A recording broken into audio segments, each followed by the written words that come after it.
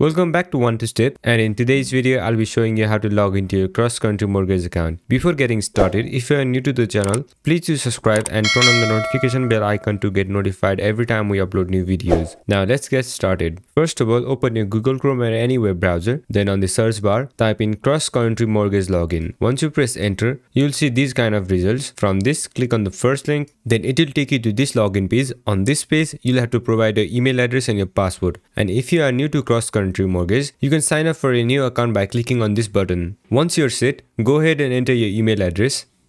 After that, enter your password.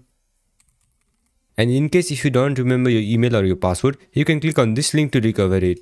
Once everything is set, make sure you have entered your correct credentials, then click on the sign in button. Once you click on it, you'll be logged into your account. That's it for this video. I hope this video was helpful, and if it was, don't forget to leave a like, comment and subscribe, and turn on the notification bell icon to get notified every time we upload new videos. And I'll catch you on the next one.